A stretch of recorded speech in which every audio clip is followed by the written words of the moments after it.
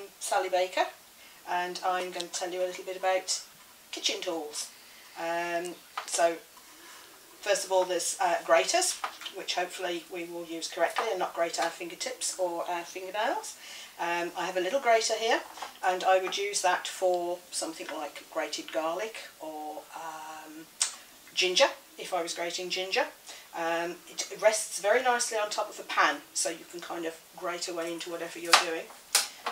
There's a larger grater, and we can do grated carrot, grated cheese, or in this case we can have a go at grated courgette. And as you can see, it grates nicely, but you need a fair amount of force to do it. We have a smaller grater there, and again, if you wanted your vegetables or your cheese in smaller amounts, you could do it there. That side I never actually use. It's extremely rough, and I've never worked out what we're supposed to use that one for.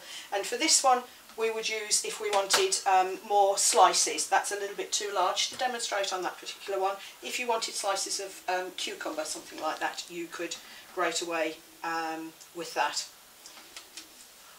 and get all the debris from the inside.